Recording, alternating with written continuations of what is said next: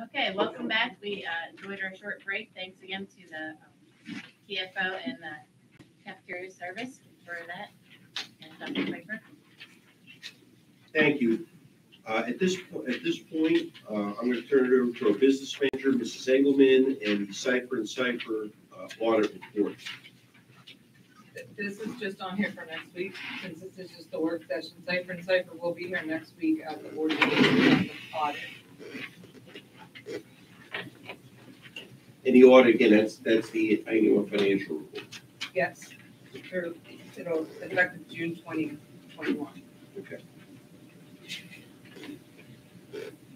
Under finance, for bills for payment for February, we will have approval of payment as follows. General fund for $449,000 at $755.40. Cafeteria, $23,338.74. And student activities, $946.88.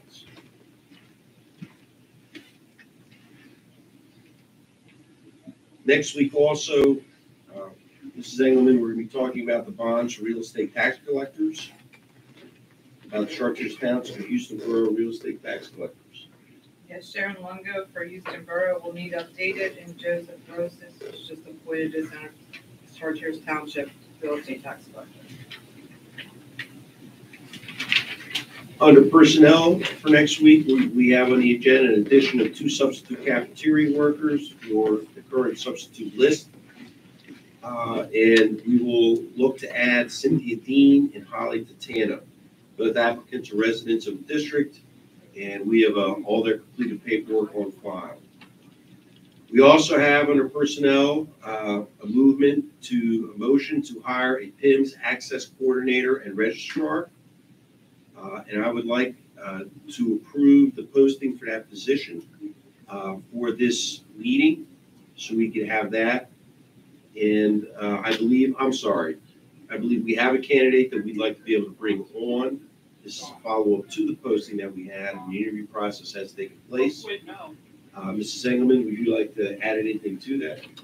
I'm recommending that we hire Kelly Stanto beginning February 28th, 2022. At a salary according to the Chestnut agreement.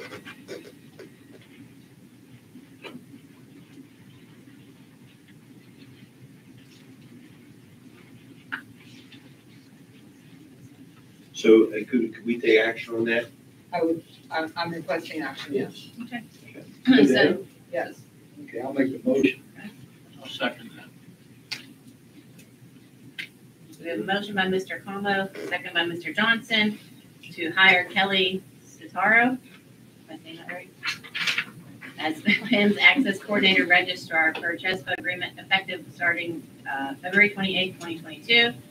Said approval expressly contingent upon receipt of all appropriate clearances, and with the caveat that she will not be permitted to commence working in the district unless and until all appropriate clearances are received. All clearances are received. Okay. Everything's on file. Great. Any questions or comments? If none, all those in favor? Aye. Any opposed? Yep. Seven yeas. Motion is carried. Okay, we also have another item on personnel I'd like to make a motion for this evening, to hire a general cafeteria worker and kitchen clerk for Allison Elementary School, Allison Park Elementary, and the high school. And those people are Catherine Korowicki for the cafeteria general worker and kitchen clerk. This would include 3.5 hours of general worker and 1 hour each for the position of kitchen clerk at both Allison Park and junior senior high school, for a total of 5.5 hours. So can I have a motion to hire Catherine Korowicki for cafeteria general worker kitchen clerk? I'll make a motion. Second, go ahead. Okay. Motion by Mrs. Rush, second by Mr. Como. Any questions or comments? All those in favor? Aye. Any opposed? Okay, motion carries. Under the next item, I have a motion for retirement and for Mrs. Donna Dragan. superintendent to secretary to the superintendent. And unfortunately, to make the recognize Mrs. Dragan's contributions as the superintendent secretary, not just to myself in the short time that I've been here, but for the many years that Donna has been here in the district, and is really, bleeds maroon and gold for the community, and will be sorely missed upon her departure. But I'd like to ask the board, not only in recognition of Donna and her service for the district, but also to post the position to advertise for the superintendent, secretary for the superintendent. So can I have a motion? It'd really be a two-part motion to accept the retirement and then to advertise the position of the secretary to the superintendent. Anyone make the motion? Second. Motion by Mr. Mel, second by Mr. Kolovich to request the retirement of Donna Dragan, Secretary to Superintendent, effective March 11th, 2022, and request permission to post and or advertise the position. Any questions or comments? All those in favor? Aye. Any opposed? Motion carries.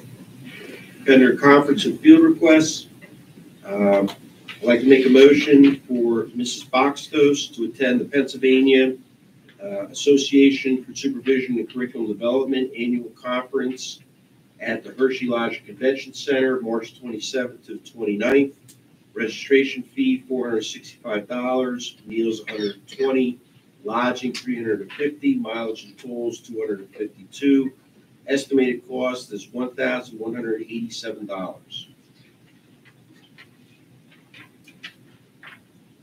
Do you need a motion on that tonight then? Yes. Okay. Someone like to make a motion? So moved. I'll second. Motion by Mr. Hank, second by Mrs. Brush, to approve Mrs. Box's the EAASCD annual conference. Any questions or comments? If none, all those in favor? Aye. Any opposed? Motion carries. Okay, under field trip requests, I'd like to make, I'd like to read off all of these individually and then just make a motion for approval. I believe for a lot of these, they are not, right, there's no charge because they're not overnight. So it's field trips to second, third, and fourth grade gifted students. There's 3 of them. In the second to fourth grade CalQ Crush math competition at North Strabane Intermediate Unit, Cannon McMillan on February 11th, 2022, accompanied by Kathy Smith, sponsor. The cost is only transportation. Then there's 5th and 6th grade gifted students. There's 7 going to the 5th and 6th grade CalQ Crush math competition at North Strabane Intermediate Unit, Cannon McMillan, February 16th, accompanied by Kathy Smith. Again, other than there's the transportation for the school van, but there's no cost to the district. Then we have freshman class trip to the Western Area Career Technology Center, 81 students, to be held on February 23rd, accompanied by Sean McNally and Justin Gavazzi. And again, all we're paying there is the transportation cost for those students. Grade 10th and 11th high school gifted students, 8 of them to attend Get Ready Now, preparing students for post-secondary success at IU3 or virtual, sponsored by Western Pennsylvania College Success and Allegheny Intermediate Unit on April 1st, 2022, accompanied by Kathy Smith. Cost only involves transportation for a school van. Chorus. We have 1 student who was recognized to go to PMEA Junior High District Chorus at Bethel Park High School on April 29th and 30th, accompanied by Nancy McGill. Registration $55, transportation school van, substitute $100, a total cost of $155. And the 6th, 7th, and 8th grade students to the 6th, 7th, and 8th grade Science Bowl at Carnegie Museum of Natural History on March 9th, 2022, accompanied by Kathy Smith. Registration cost $80, transportation school van, no charge. So those items will all be on the agenda next week. The board does need to approve the overnight trip coming up on these items, and those are AP Government and Politics, 24 students going to Washington, D.C., April 1st, 2022, accompanied by Mrs. Ashmore, Phil Mary, and one additional teacher to be determined if needed. Chartiers-Houston Marching Band will travel to Cedar Point and Great Lakes Science Center, and a marching band performance at Cedar Point in Sandusky, Ohio, Friday, May 6th through Sunday, May 8th, accompanied by Robert Smokovic, band director, and the Future Business Leaders of America Triple Competition, 21 students, to Hershey Park on April 10th to the 13th, accompanied by Lonnie Potts. And that cost is listed on the attachment. I believe we talked about that last week. Right. So those are the items that we will need approved. So I'm just going to.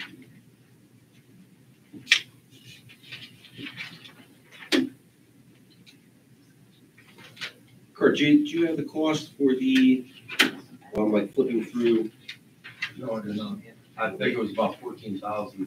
I thought it was 12,240. Yeah, That's something. Yeah, that sounds correct.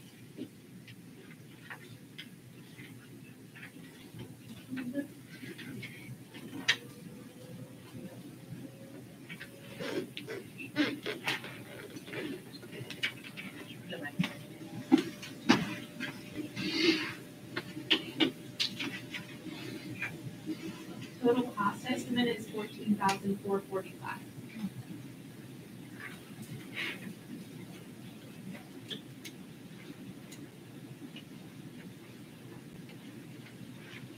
Thank you.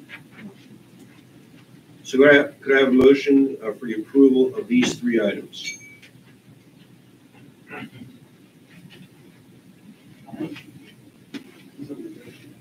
You need it today, not next week. Is that what you're saying? Well, if we could have it today so people could finalize reservations and get things set up. Is anyone willing to make the motion? Second. And motion by Mr. Mel, second by Mr. Como to approve the 3 overnight trips as Dr. Pfeiffer just read off. Questions, comments? Do they do any fundraisers for that? We talked about that last That time. cost, They, right? they haven't for this year because of the timing of it. You know, I feel it'd be unfair to add some fundraising at this late point, but I do think looking at the next school year, Jay, I think that's fair of us to ask for some fundraising to help defray the costs.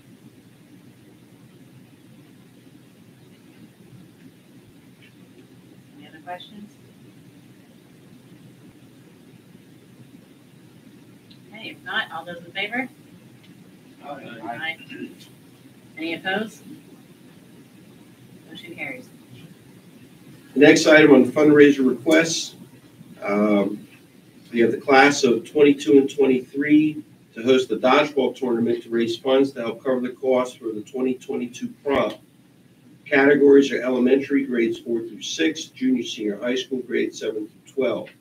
Sale date from January 31st to February 4th, 2022 to create teams of up to 8 members at a cost of $5 per person. And the tournament will take place this Saturday. The Leo Club is requesting to sell pepperoni rolls from That's a Wrap and Pizza Cafe to raise money for Relay to Life from February 20th to March 11th. Mrs. Ashmore is the sponsor for the Leo Club. Musical to sponsor a Cinderella character meet and greet on March 5th, 2022 in the auditorium. Nancy McGill sponsor. Families can bring their children to meet students dressed in character from the musical.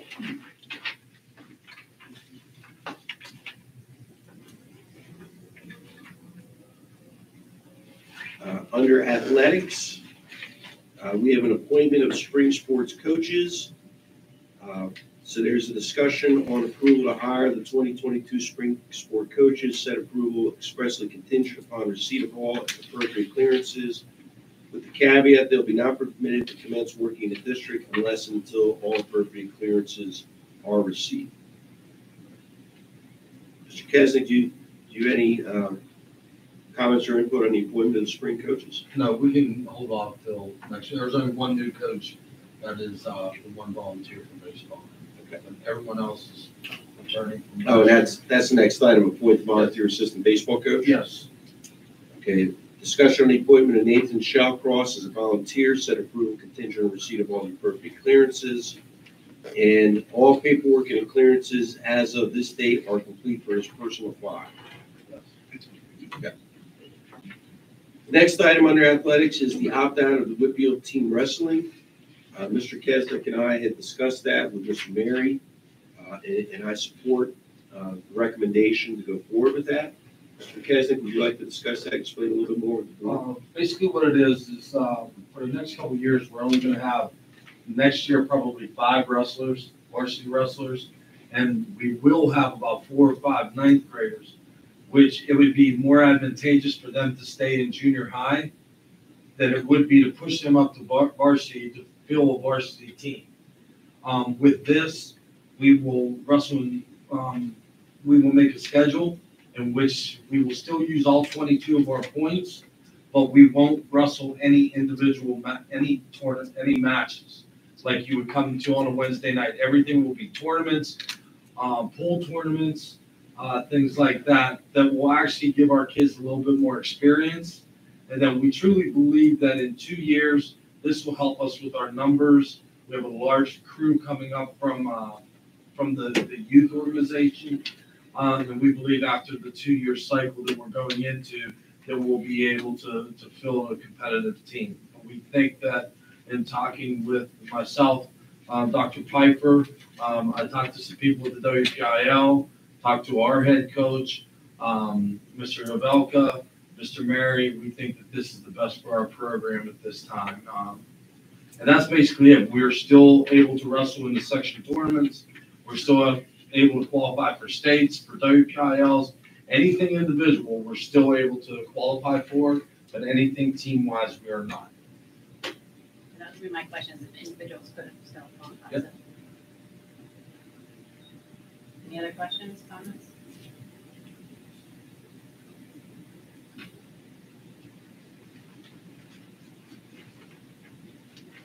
Okay, moving on, under buildings and grounds. And I would like to make a motion to include the following motion on the voting session agenda for February 21st. This motion is being made after a communication on Friday afternoon with the Office of Civil Rights concerning the accessibility of our outdoor playground and outdoor classroom at Allison Park Elementary, and ensuing discussion this morning with the architectural firm of HHSDR to address these concerns.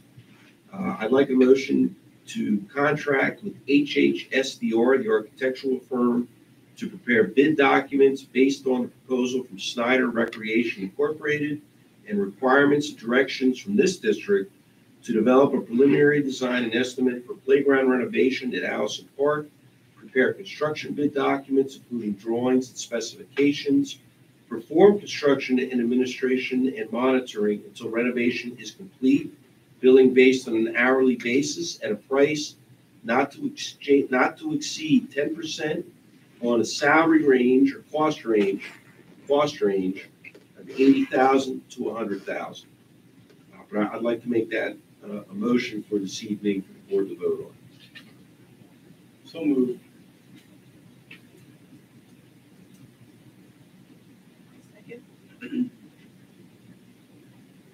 Motion by Mr. Como, second by Mrs. Rush, and the motion is to include a motion on the February 21st voting session agenda to contract with HHSDR to prepare bid documents regarding playground renovation at Allison Park Elementary School. Any questions or comments? All those in favor?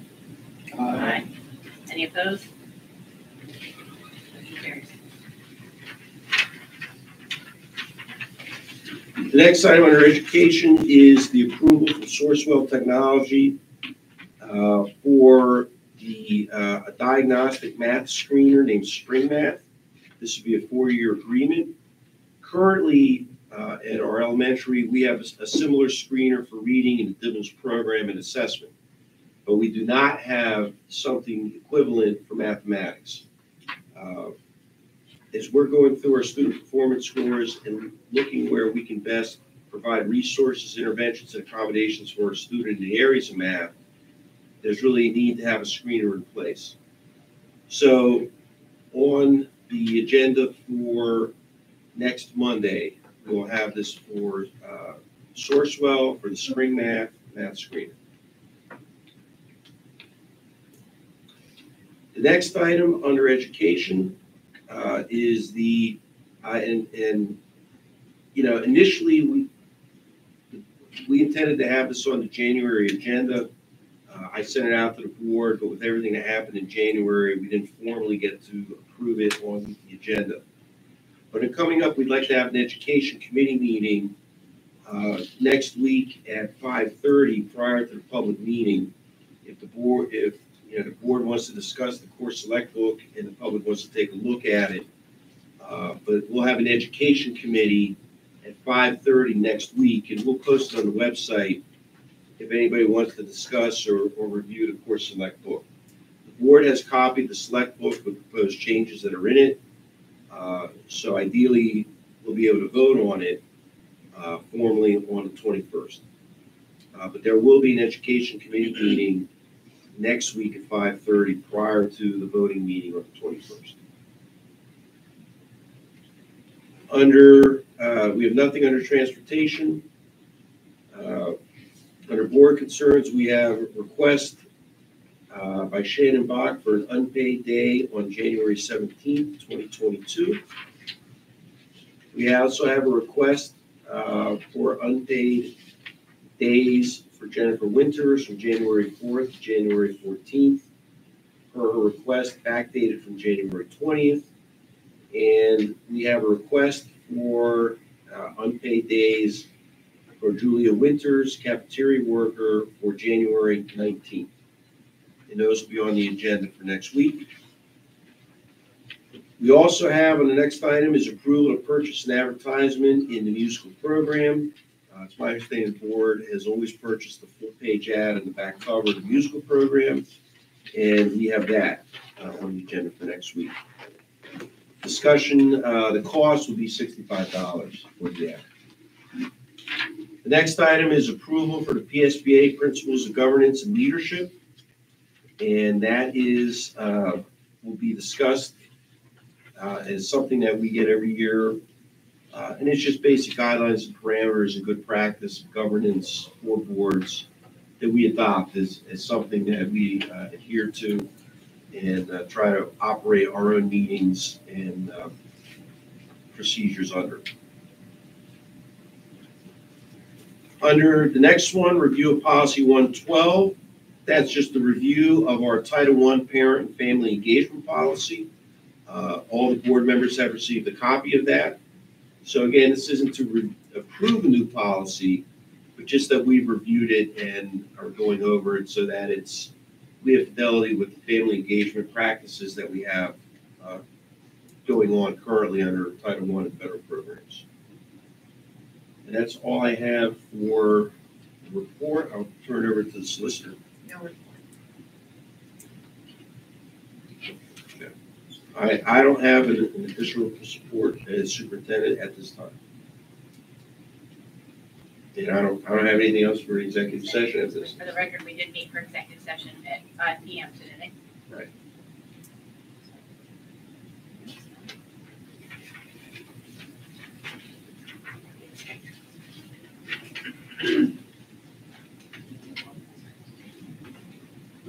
At this time, are there any board concerns that people want to discuss?